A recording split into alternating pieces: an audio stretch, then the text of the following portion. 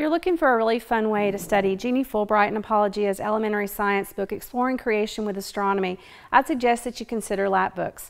They're a really fun hands-on tool that your student can use for years to come to continue to flip back on. They enjoy showing them to their grandparents and their friends, and they're just generally a lot of fun, and they do help the child to retain the information.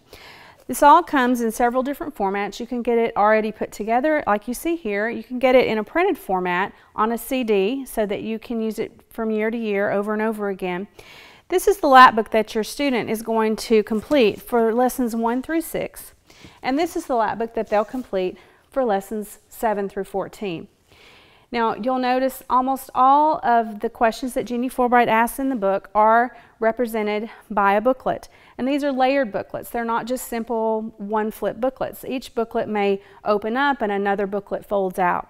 So these are very interactive, and studies have shown that the more times a student does touch a project, the more they're going to retain the information that they're learning while they're doing it. So this is a great interactive way for your student to truly enjoy science. Astronomy is a great, fun subject, but this is a way to make it even more fun and for your student to retain the information and to have a great keepsake for years to come.